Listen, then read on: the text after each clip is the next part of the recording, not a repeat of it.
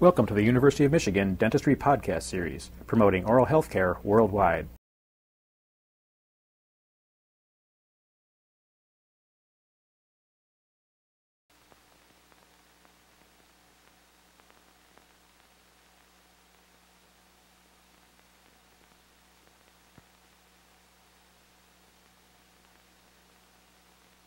The gingival recession on this patient's right central incisor is the result of a flap procedure performed in conjunction with a retrograde root canal filling. A shallow gingival crevice surrounds both the lateral and central incisors. The labial frenum attachment does not pull on the free gingiva. After the area has been anesthetized, in preparation for a lateral sliding flap, the initial incision is made with a Bard Parker No. 12B blade.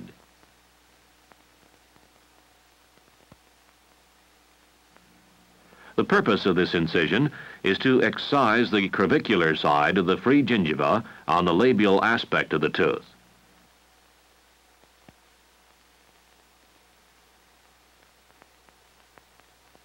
The scalpel is directed toward the bottom of the gingival crevice.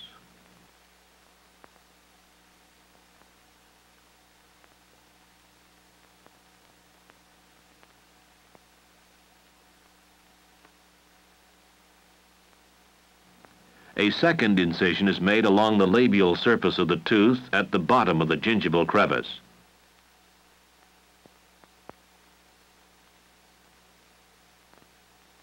This separates the free gingiva from the tooth.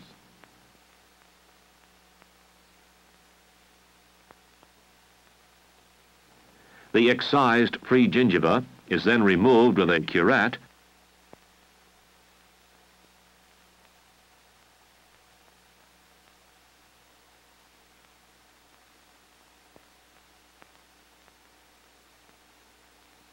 and the bottom of the gingival crevice curetted to eliminate any remaining epithelial cells.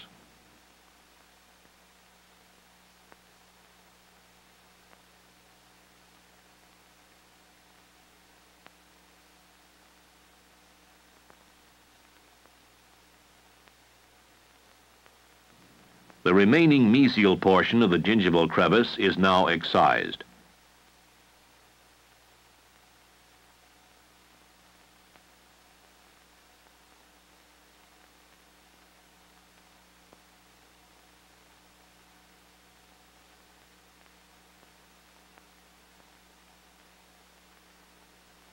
This area is also curetted to assure complete removal of the epithelium.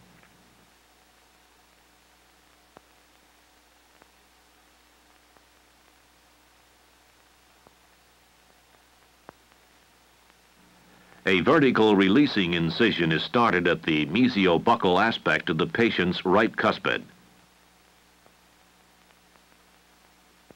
The incision is extended through the attached gingiva and into the alveolar mucosa.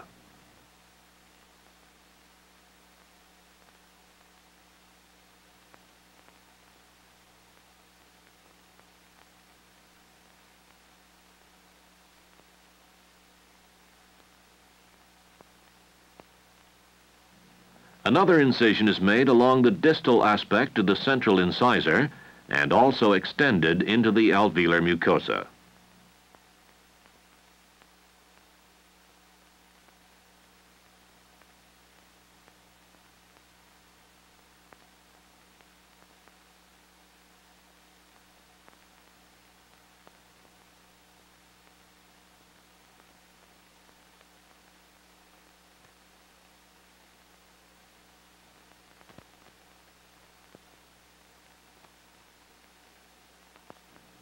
The final incision to free the gingiva from the lateral incisor is made along the bottom of the gingival crevice and carried down to the alveolar process on the labial aspect of the tooth.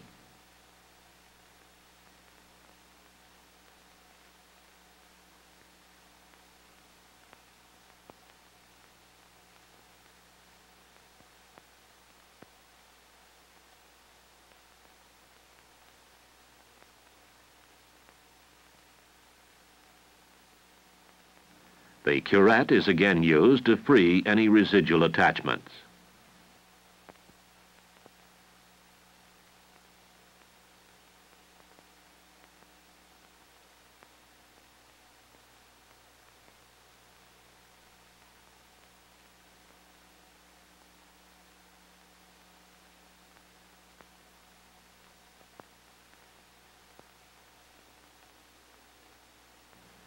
The mucoperiosteal flap is raised with a plastic instrument used as a mucoperiosteal elevator.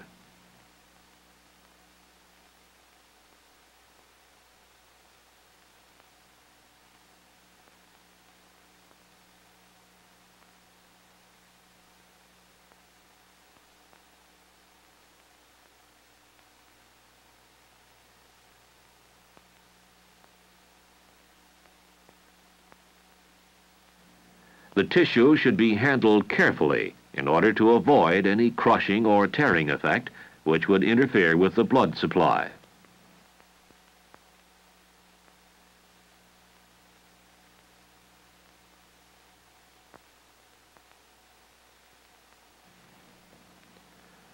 As the flap is moved toward the central incisor, slight resistance is encountered, indicating tissue tension. Therefore, it is necessary to extend the releasing incision at the distal aspect of the flap.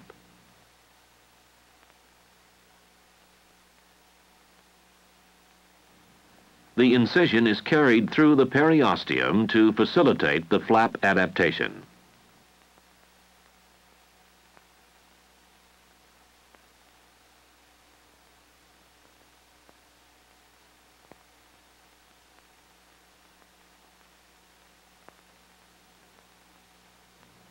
A thorough root planing is performed on the labial surface of the central incisor to facilitate the attachment of the flap.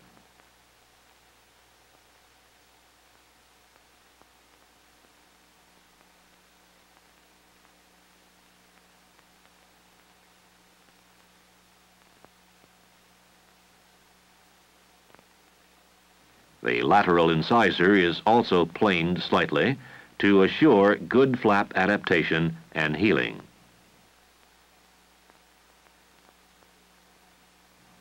A 5/0 silk suture is placed through the mesial aspect of the flap using a fine atraumatic needle.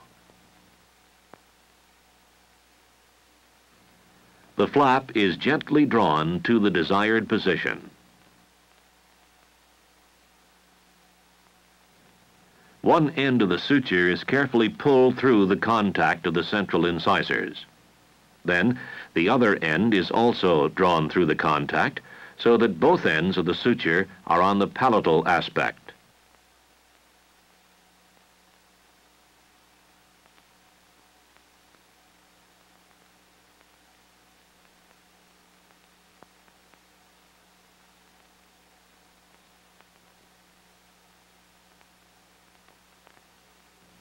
One end of the suture is pulled through the interproximal space between the left central and lateral incisors, and the other end between the lateral incisor and cuspid.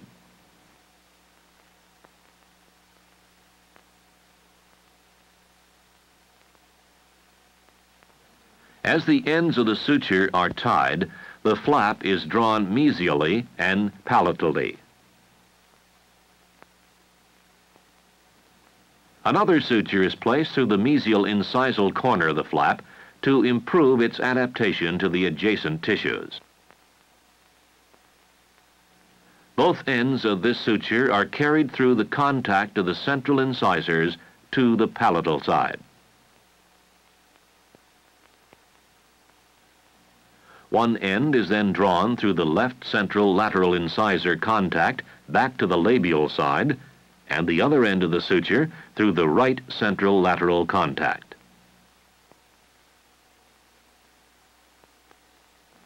Their ends are drawn together and tied so that there is a slight pull on the flap.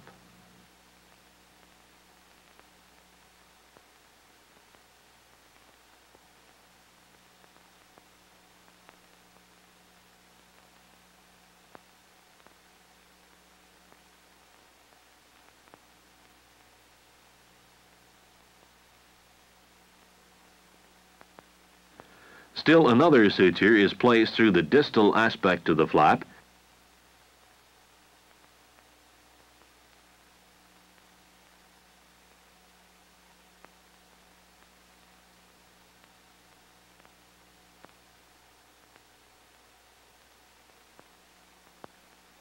and carried to the palatal side through the right central lateral contact.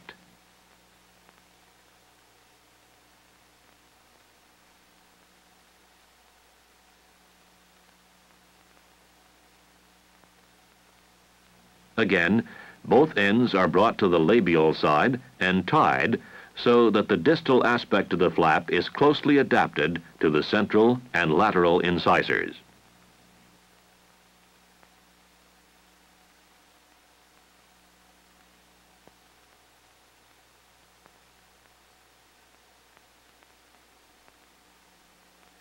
There is an unavoidable area of denuded bone between the right lateral and cuspid. However, the bone which covers the labial surfaces of these teeth is not denuded.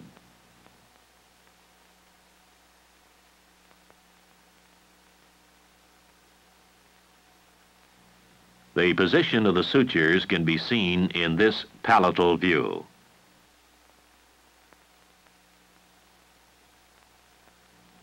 Two and 1/2% acromycin ointment is placed over the denuded bone and sutures to lessen the chance of infection.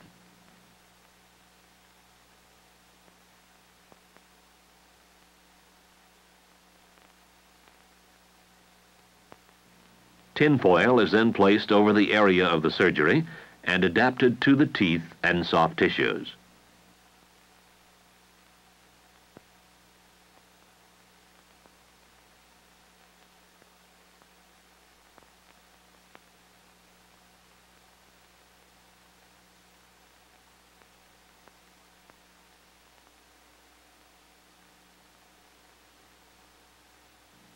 A periodontal dressing is placed into the interproximal area to hold the dressing in place.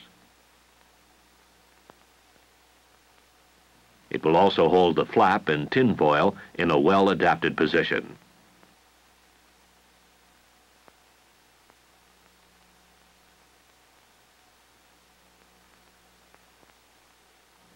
A surgical dressing is placed over the entire area of surgery and extended to the neighboring teeth. The patient's lip is used to mold the dressing.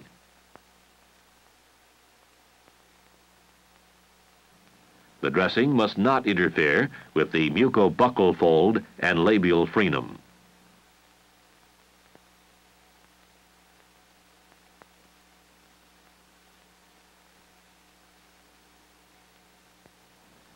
The sutures have been removed 1 week post-operatively. The small amount of denuded bone not covered with granulation tissue is coated with the antibiotic ointment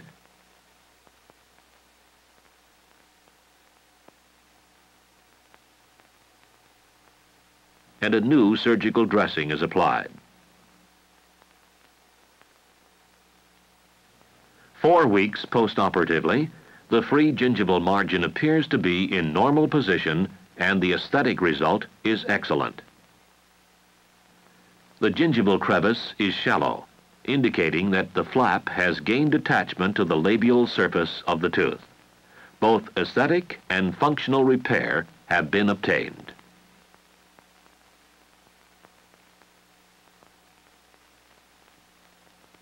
You've been listening to a presentation from the University of Michigan School of Dentistry, which is dedicated to supporting open learning and open educational resources.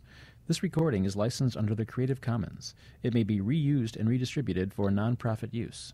Please attribute materials to the University of Michigan School of Dentistry and redistribute under this same license. For more information on how this and other University of Michigan School of Dentistry recordings may be used, visit www.dent.umich.edu/license.